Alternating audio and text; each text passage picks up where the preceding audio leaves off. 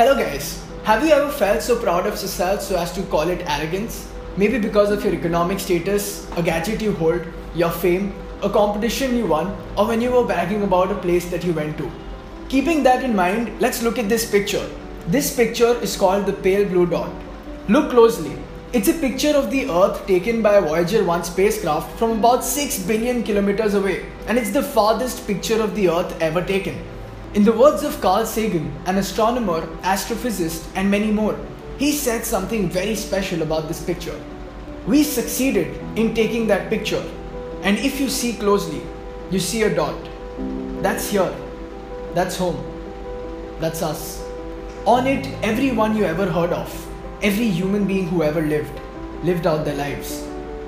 The aggregate of all our joys and sufferings, thousands of confident religions, ideologies, and economic doctrines, every hunter and forager, every hero and coward, every creator and destroyer of civilizations, every king and peasant, every young couple in love, every hopeful child, every mother and father, every inventor and explorer, every teacher of morals, every corrupt politician, every superstar, every supreme leader, every saint and sinner in the history of mankind lived there on a mote of dust suspended in a sunbeam.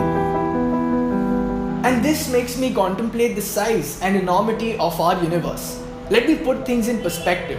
There are 8 planets in our solar system, and just like our solar system, there are millions of other solar systems that make up our Milky Way galaxy. And the number of galaxies, just like our Milky Way galaxy, in the entire universe is more than the grains of sand on our Mother Earth.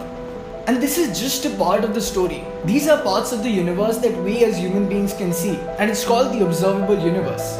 But there is a whole another part of the universe called the unobservable universe, which we as human beings can never see and will never be able to see even if we live eternally. And this unobservable universe is 150 sextillion times larger than the observable universe. The point is, this kind of figures give me perspective on how small our Mother Earth is, how small our lives are, and how small we as individuals are. So if we ever feel full of ourselves just because we've got X number of likes on our DP, or we've won some accolade that we were trying to, or we've got something material that we possess, then there is this beautiful suggestion by someone very wise. Go out under the night sky and look up at the universe and compare its size with yours. And the universe, I believe, does not care if we exist or not. But if we care about each other's existence, then we can get so much done.